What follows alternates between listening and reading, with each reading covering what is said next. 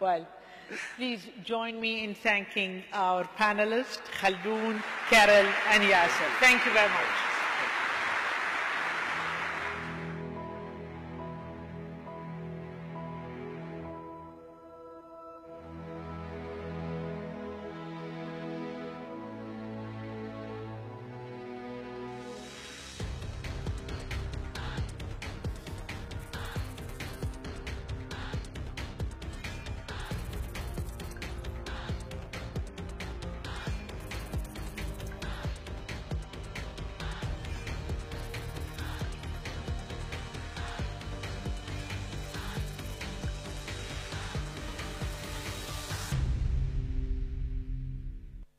Ladies and gentlemen, please welcome to the stage Prime Minister of the Islamic Republic of Pakistan, His Excellency Imran Khan.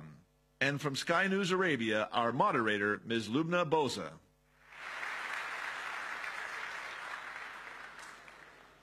Good morning.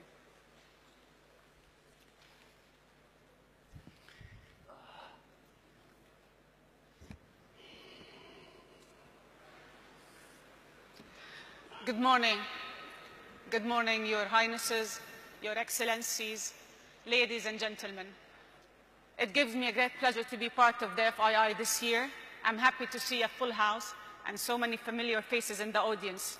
So we've got 40 minutes to discuss Pakistani's economy and to discuss the emerging opportunities that might provide.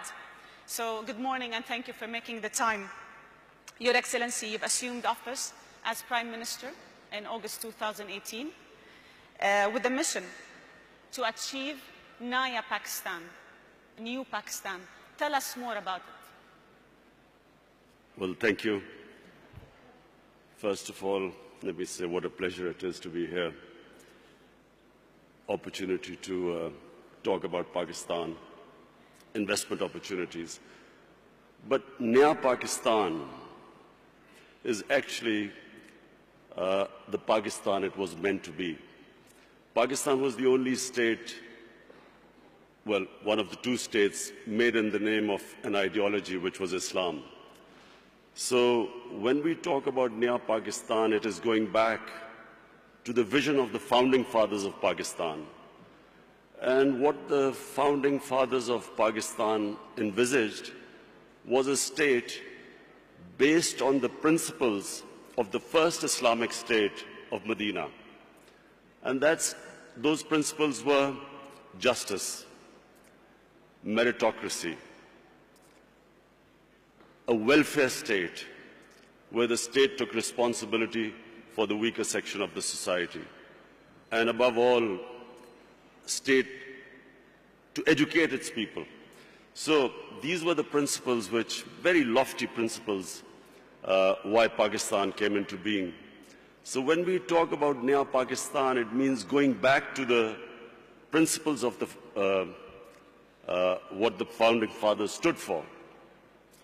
And hence, the struggle to educate our people, develop our human resources, strengthen our institutions, especially of justice.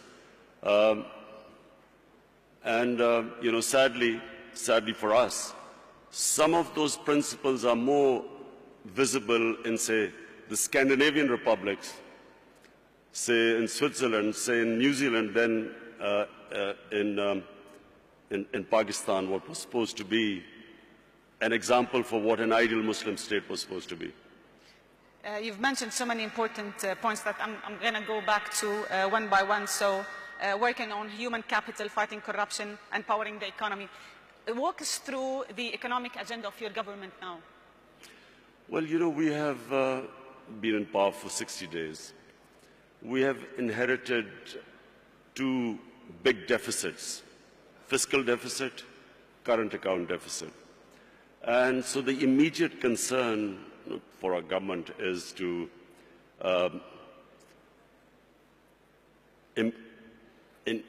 increase our exports. We need to increase our exports because we have shortage of foreign reserves because of our current account deficit.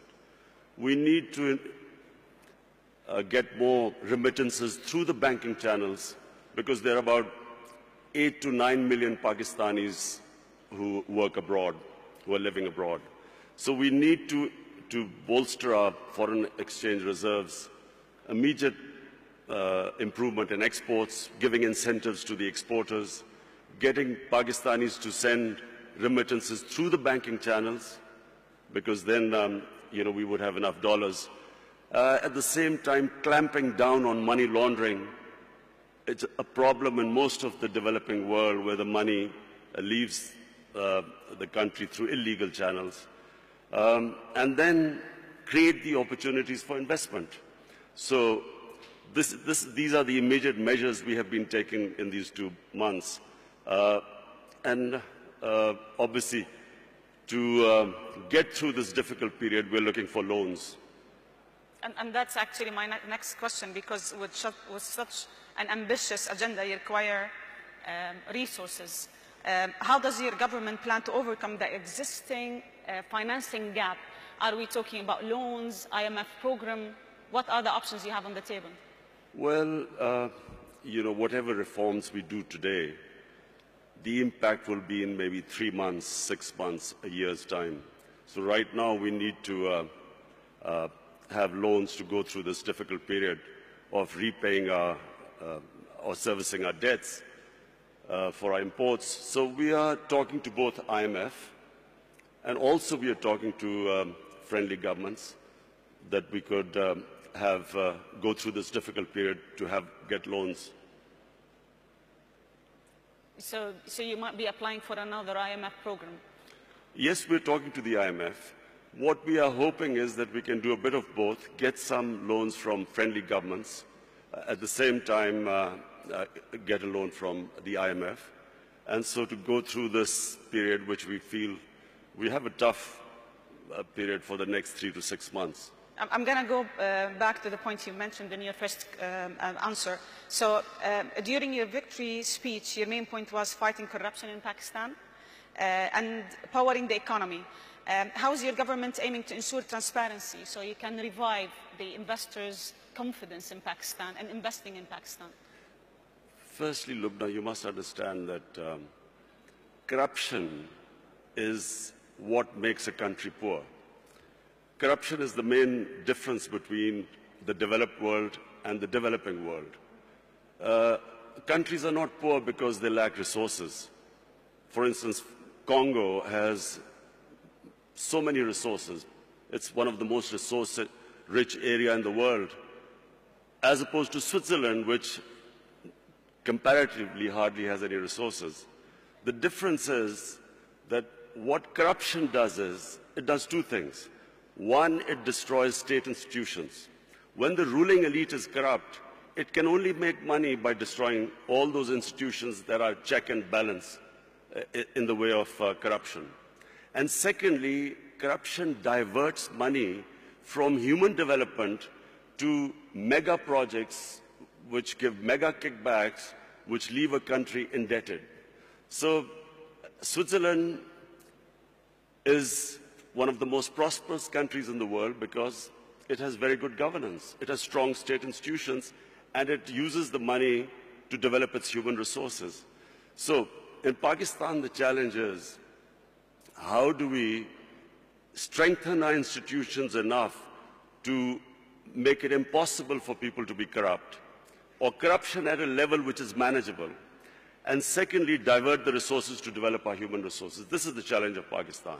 So what we've been trying to do since we've been 60 days in power is to strengthen the state institutions, develop meritocracy.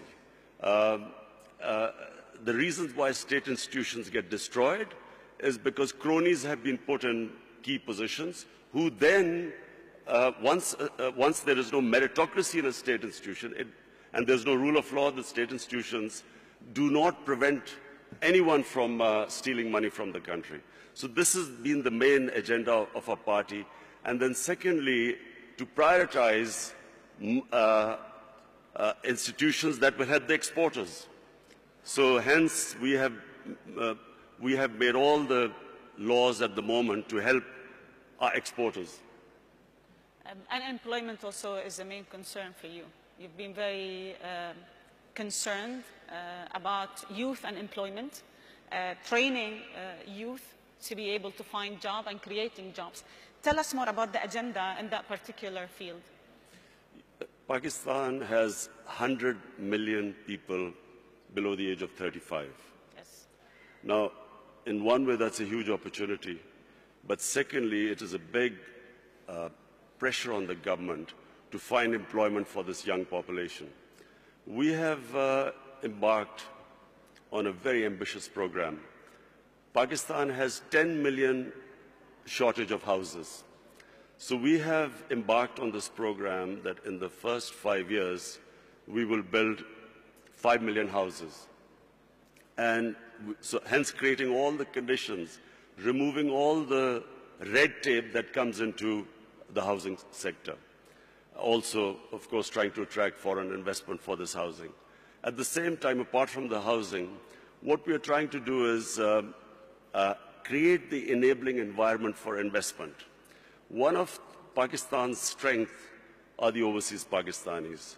We have, as I said before, 8 to 9 million Pakistanis working abroad. We have, if we create the enabling environment, we will then be able to attract their investment.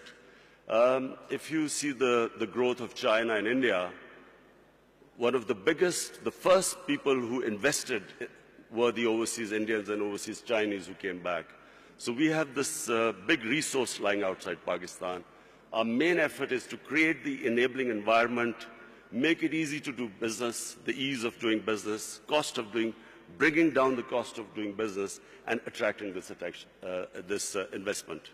Speaking of China, you've always spoke about how good China is in bringing 700 million people out of poverty. And I think the China-Pakistan Economic Corridor, or what you call CPEC, is being debated a lot lately. I would like to understand more about it from a Pakistan angle. First of all, let me just say two things about China, which for Pakistanis is very attractive. One is that China is the only country in human history which brought out 700 million people out of poverty in 30 years.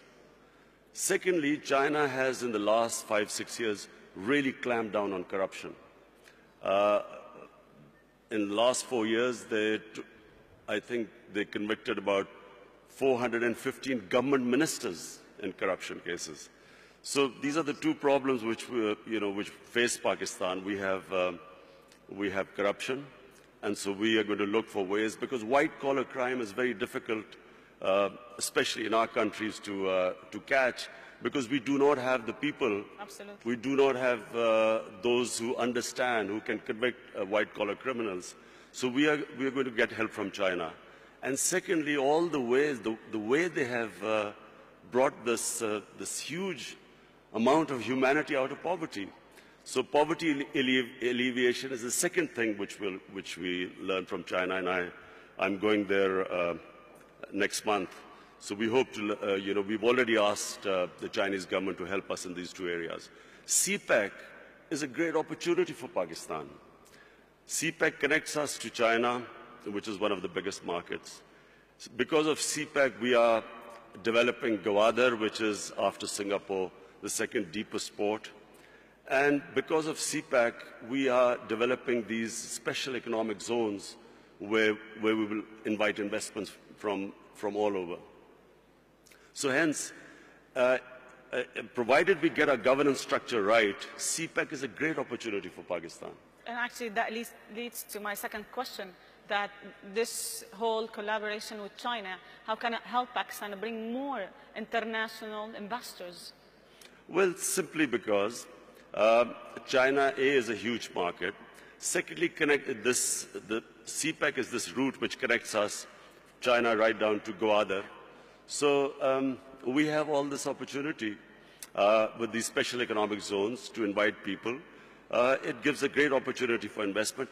And remember Pakistan's strategic position. It is sitting next to two of the biggest markets, India on one side, China there, and then, of course, inshallah, when peace returns to Afghanistan, Then we have this all the way to Central Asia. So Pakistan is strategically probably one of those countries blessed. It is placed in one of the great positions in the geography of the world. And actually, I would like to comment on this point, but because rightly so, like Pakistan is very well placed to connect Central Asia, Middle East, China, and the Western markets. Do you have a plan to leverage on that natural advantage? The plan is to create the enabling environment in Pakistan so that we can attract investors.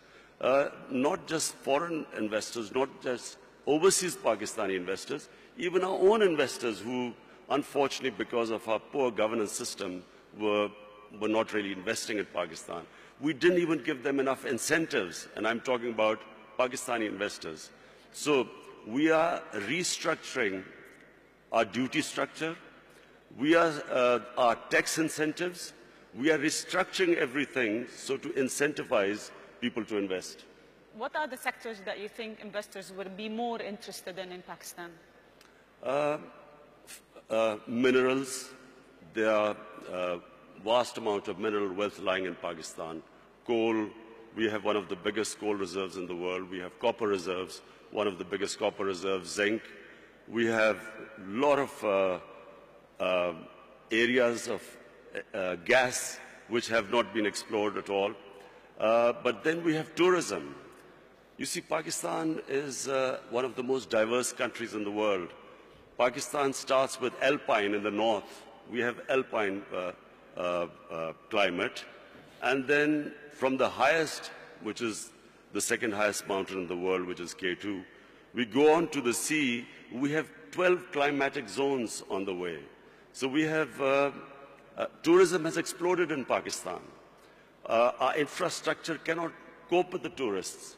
So that's one of the biggest opportunities to invest in our country. And then we have three types of tourism. We have religious tourism. North of Pakistan was the center of the Buddhist civilization. We have the oldest civilization in the world, which is the Indus Valley civilization in Mohenjo-daro.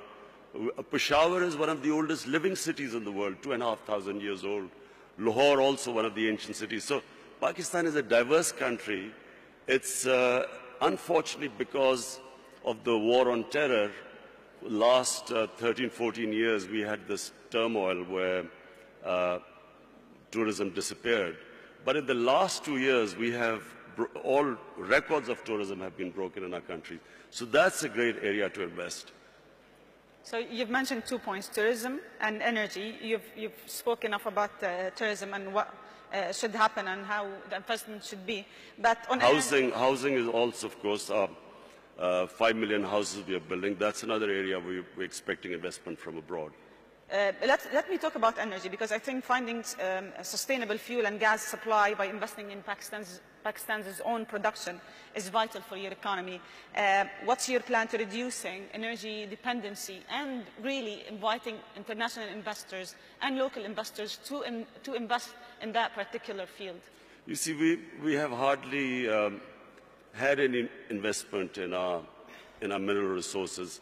And one of the reasons, as I said again, in the last 15 years, was this war on terror, where we became the center of terrorism, suicide attacks, and so investors would not come to Pakistan. Then we had last 10 years very poor governance, corruption. We did not give enough incentives for investors to come to our country. Now, thanks to our security forces, our intelligence agencies, Pakistan has controlled terrorism. It's within Pakistan now, we have really clamped down on terrorism. It's very secure. We still have problems, terrorism coming from Afghanistan, but that's why we are hoping that these peace talks, hopefully peace talks between Taliban and the Americans, we hope that once Afghanistan settles, then not only will there be no terrorism within Pakistan, but then we have this access all the way to Central Asia. So we did not have investment coming into our gas, into our other minerals, because we had turmoil in our country. Now with peace and stability, we have people coming in. We have some of the big giants in the energy sector now showing interest. In fact, in December, I think Exxon is coming in Pakistan. They're coming back to Pakistan. And also we want to give incentives for the people in the investors in the energy sector to come and invest in our country. Your Excellency, from here, from the FII, what message do you want to give the world about Pakistan? The message is that Pakistan is a country with great potential. In the 60s, Pakistan was growing faster than almost any country in Asia, and that's because we had the best governance system. We unfortunately lost our way. In the 80s, we ended up in what was the Afghan Jihad. We then had remnants of the Afghan Jihad throughout the 90s. 9/11, post 9/11, we suffered from terrorism. And then our governance system also, unfortunately, did not enable us to attract investment. Now, Pakistan, in my opinion, is ready. I repeat, the biggest resource in Pakistan are the 100 million Pakistanis below the age of 35. It's a huge potential in the country.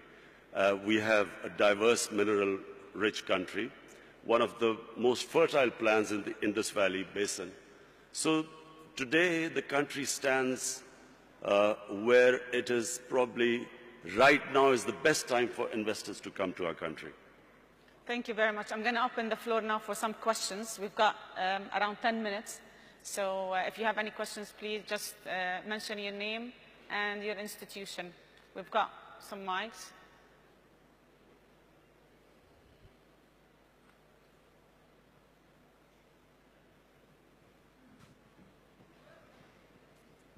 I think I was very comprehensive.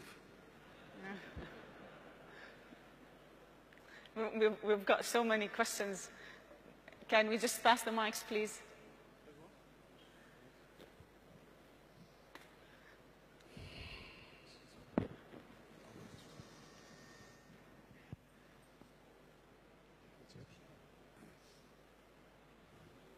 Bismillah ar-Rahman ar-Rahim.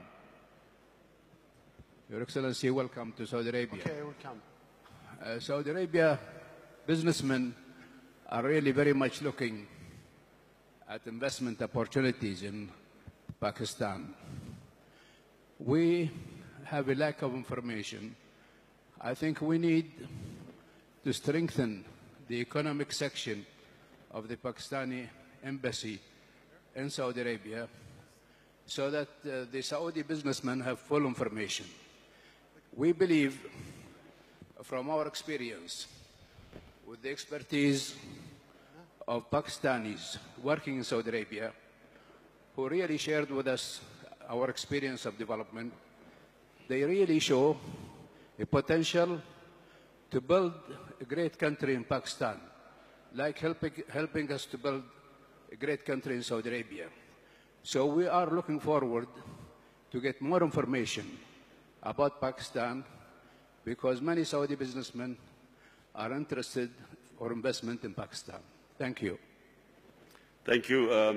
I have spoken to His Highness Prince Salman, and he is already organizing businessmen from Saudi Arabia to come to Pakistan to invest. So we look forward.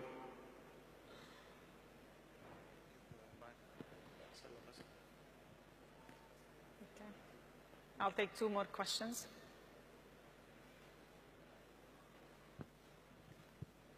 Okay. Hi, Imran. I'm Vikram from Tech Mahindra. Very inspirational talk. You did mention about 100 million people below the age of 30. And you mentioned about minerals and oil and gas. Don't you think information technology also could be an avenue for Pakistan? Yes, Vikram. Information technology could be one area where we could not only improve our exports, but also provide employment to our young people. Unfortunately, we did not concentrate, like India did, in information technology. We've got left a bit behind, but now we are concentrating, organizing our IT sector so we can develop it. Yes.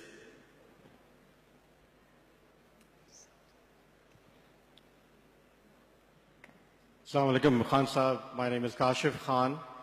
I'm a private equity and investor from the Middle East. My question to you is, a lot of investors have invested previously in the past into Pakistan economy. The biggest challenge they have is exiting out of those investments. How this government will facilitate the previous investors to exit, which will give more confidence to the future investors? Well, Kashif, I have my team here. Our chairman of board of investment is here, our finance minister, our commerce minister. The whole idea is, in Pakistan right now, is how to make it easier for people to invest, the ease of doing business.